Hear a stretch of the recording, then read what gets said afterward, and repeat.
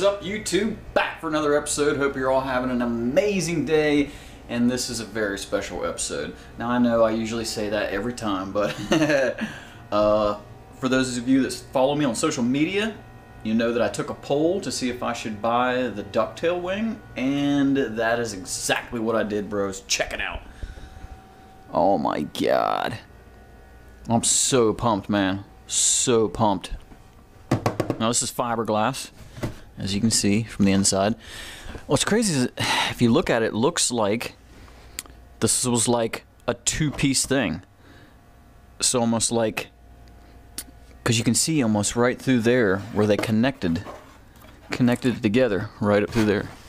And if you actually look like on the sides, you can actually see it looks really weird. See that? It looks weird. So it's almost like this was two pieces and it connected. Now I don't know that for sure, but just how it looks.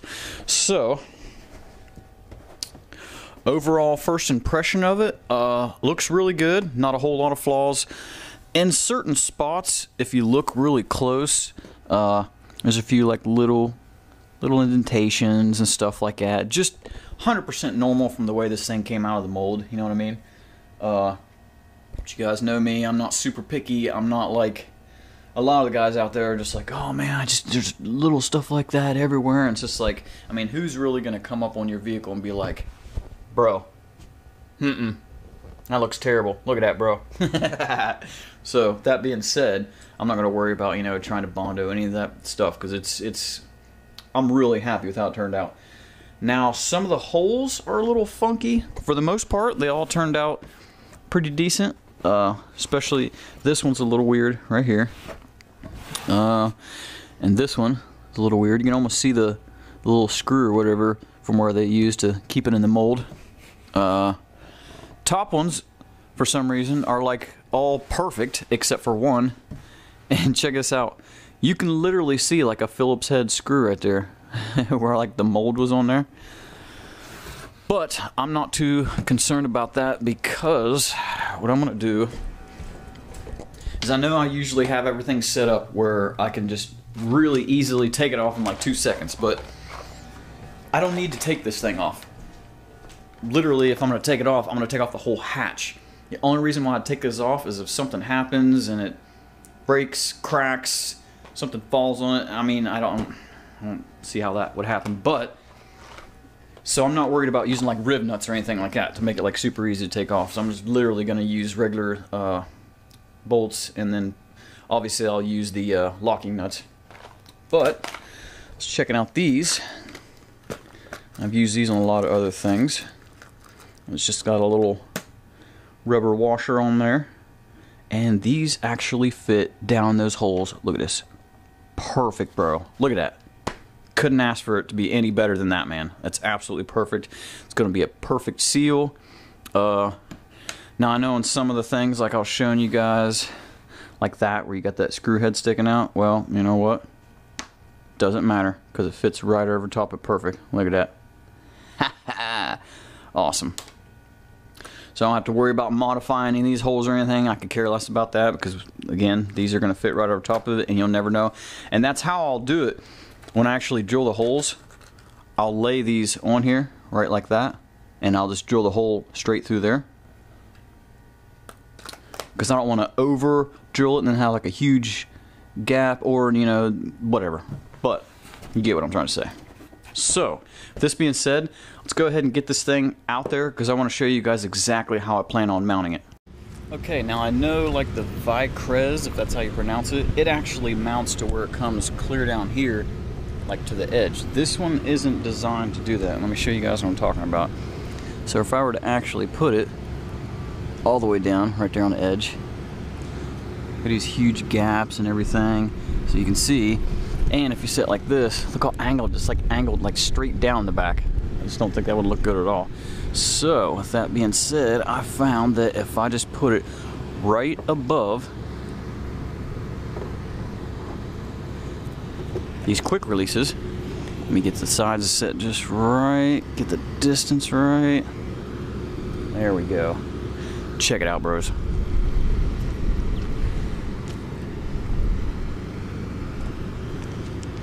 I'll be able to keep my quick releases right there they're at, because I was thinking if I put it down there, then I'll have to take these off and I have to mount them here, and then this might not work right because this rubber band thing would be like, you know, too angled out.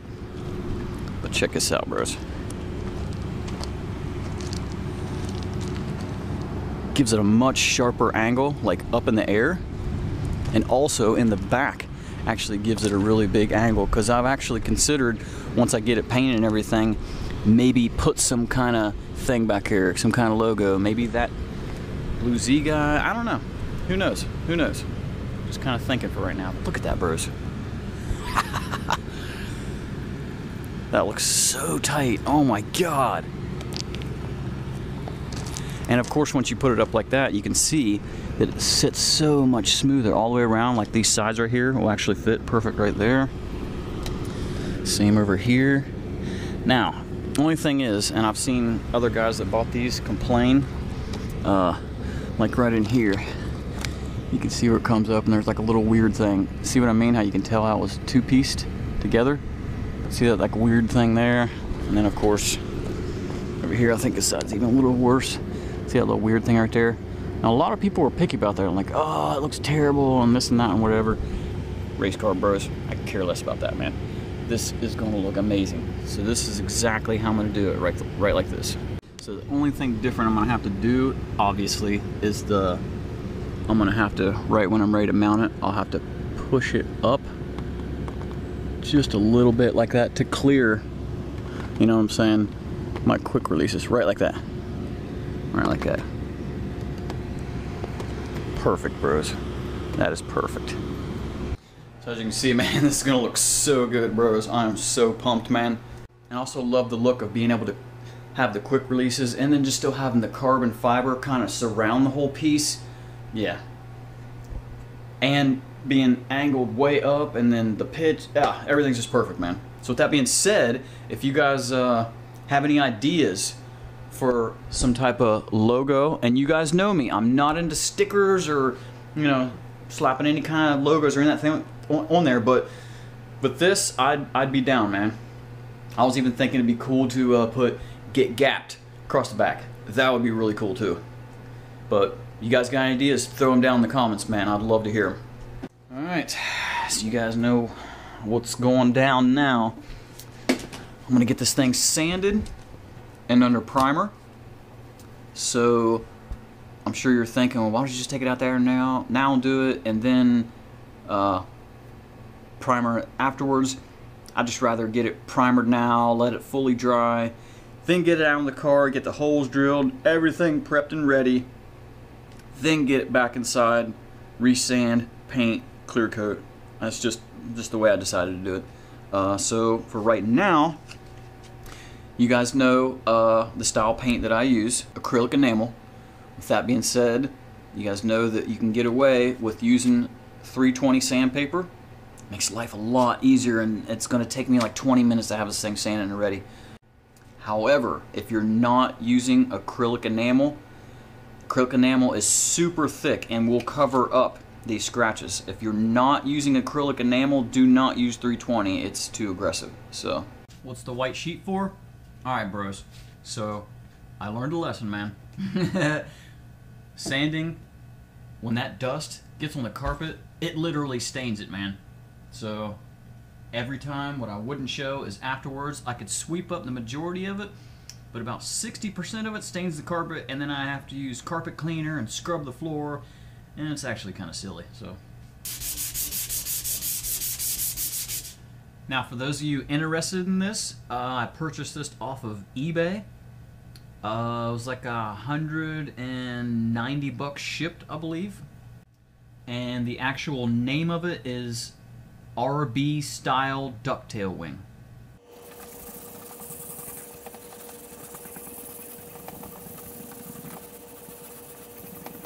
Alrighty, bros. Got this thing sanded. So you can see the mess this leaves, man. As you can imagine how bad that would stain the floor. Okay, anyways. So, it's looking good. Looking good. Nice.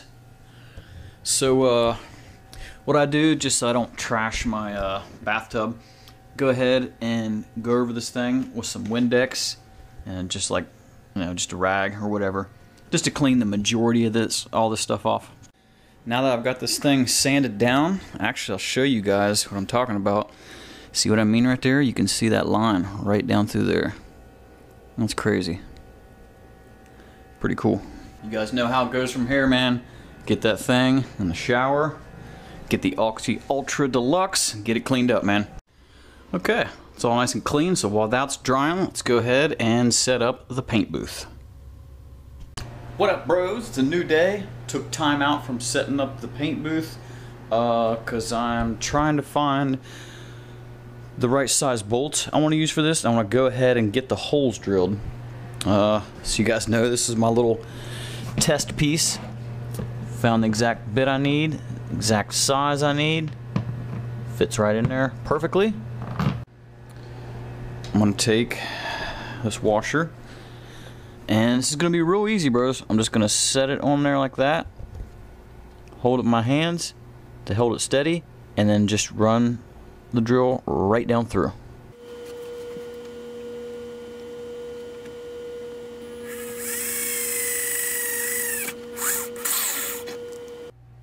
And once I actually get it drilled, I'll just kind of waller it out just a little bit.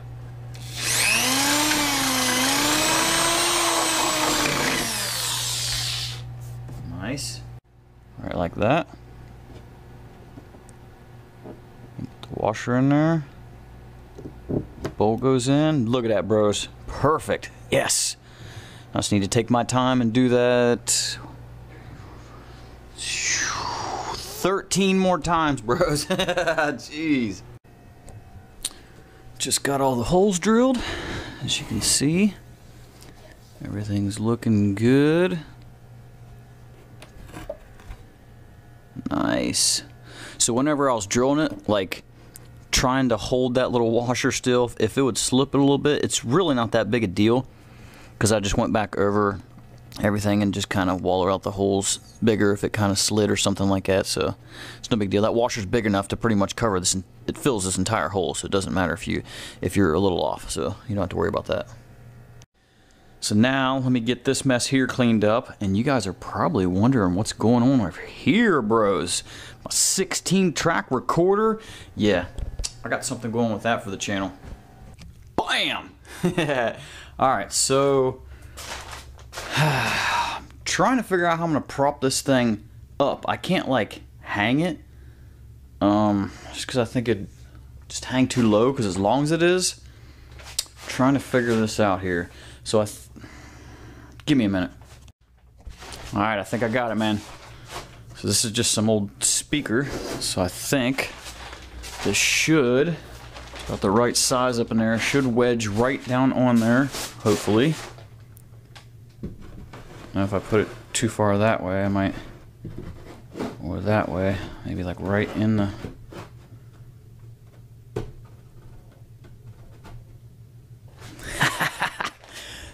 And there we go, bros. Yes! Perfect, man. Perfect. Nice. This will be perfect for like the paint and the clear coat. Oh, man. Perfect. Yes. Alright, you guys know the drill at this point, man. Now, the thing about this isn't under primer, so I'm not going to have to worry about using super strong alcohol. So I'm going to go ahead and use 90%. Some microfiber towels. Get this thing cleaned up, man. Okay, nice and clean. Just let the alcohol evaporate. Now, where I said it was okay to just use the 90, I'll show you guys something here. So the 90 was working in the beginning to really strip the stuff off, but it just didn't stop. It just kept pulling stuff and pulling stuff off. So I had to stop, and I went down to 50%. Now we're perfect. Lesson learned, but I wasn't thinking, and that's actually black primer that they put over top of the fiberglass. See, that's the actual fiberglass, and then they primered it black, so that makes perfect sense. So now, it's time to break out the primer. I love using this stuff. It's a lot lighter, so you don't have to do a million coats of paint to cover this up.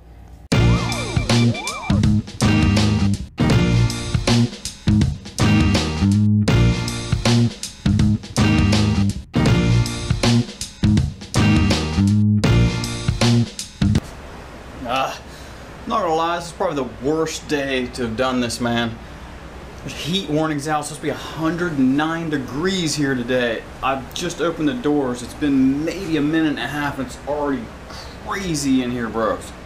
What up, bros? A new day. Fast forward through the weekend, and this is like Tuesday.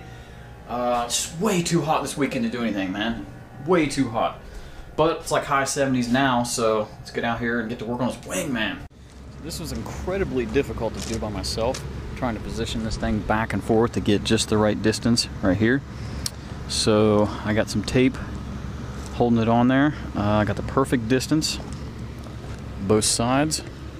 And then I wanted to get the perfect distance from the quick releases up. So I just found like these little washers just to give a nice little distance like that. So I'm literally ready to drill right now, man. As long as I get the first hole done, then I can get a boulder in to hold it in place. It'll be so much easier from there, man. So let's go ahead and start drilling, man.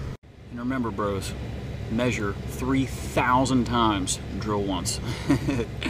Last thing you want to do is screw up. So just take your time, man, if you guys are doing the same thing.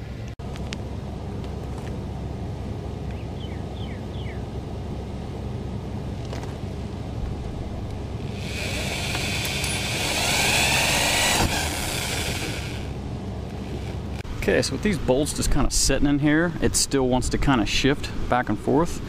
So what I'm going to do, and just unfortunately I'm going to have to do this for all this, I'm going to have to take a Dremel and cut a hole like that, because it's like right over in here.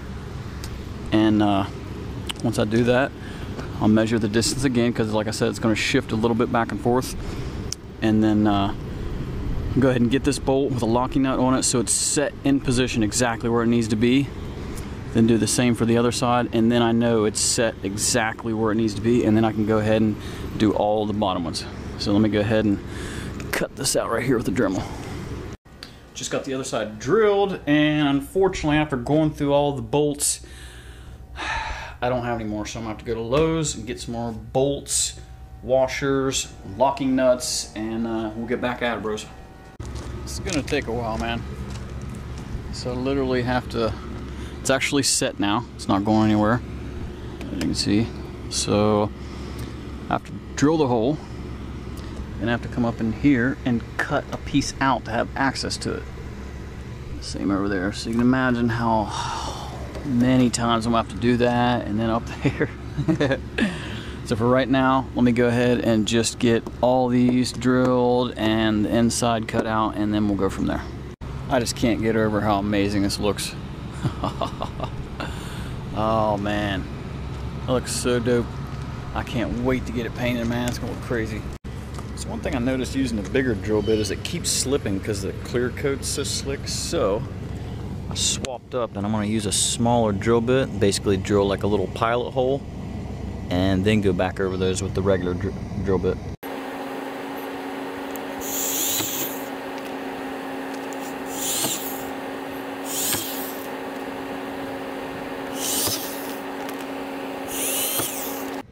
Much better. Now you can see I got the holes like dead even. So now let me go ahead and go back over everything with the bigger drill bit.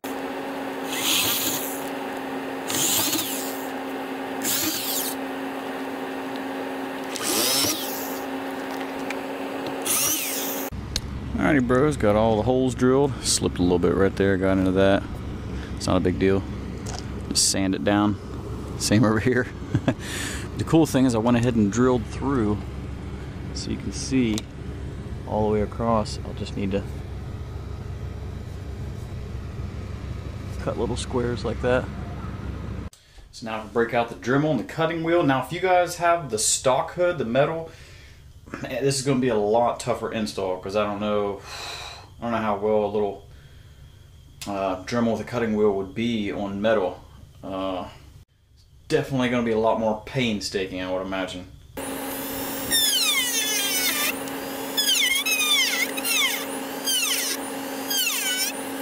Alright, so I ran into a little bit of an issue with these side ones, the corner ones. Got all the rest of them in, as you can see.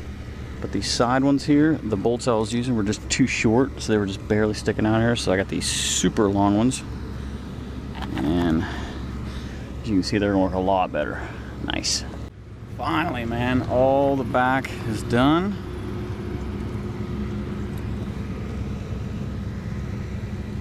Nice. Now the paint's taking front part, but it should be a lot easier. Like these back here got real thick, you can see up in there. So prying out with a screwdriver and recutting, it was kind of a nightmare. But up here, it's super thin, so this will be really easy to cut this stuff out. So what I'll do to get these creases out is I'll start right here in the center, drill that one, then work my way over, work my way over, work my way over, clear to the edge. I'll probably have to use longer bolts right here in these side sections too. Not sure yet, we'll see.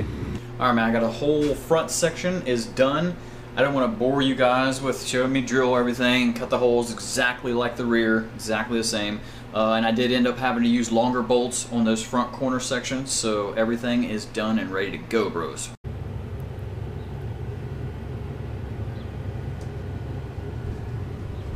Got some new gravel out here in the lot, man. Where's the Z? Where is the Z? It's actually parked across the street over here.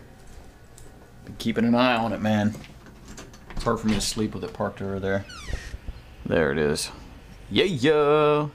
Okay, so this is gonna end up being a two-part thing, because I'm gonna have to re-sand the wing and then paint it, clear coat it, all that good stuff. I actually had to still get it back off the car. It's gonna take forever because there's what, 14 bolts or something like that. It's actually Friday right now. I'd like to paint it this weekend, but it's supposed to be like 90s and it's just too hot, man. I can't keep the apartment cool enough because the second I open the doors to air out from painting, the hot air comes in. It's just crazy humidity in here, and that just messes with my painting.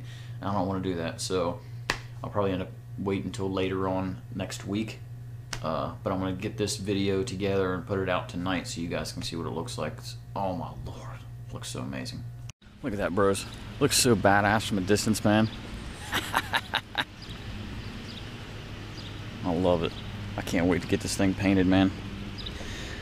Now, some people would probably complain about little things like that. You can see a little chip right there and stuff like that. You guys know me, race car bros. But overall, man, I gotta say the quality of this thing was actually really nice, man. For 190 bucks, dude, you can't beat it. Looks amazing.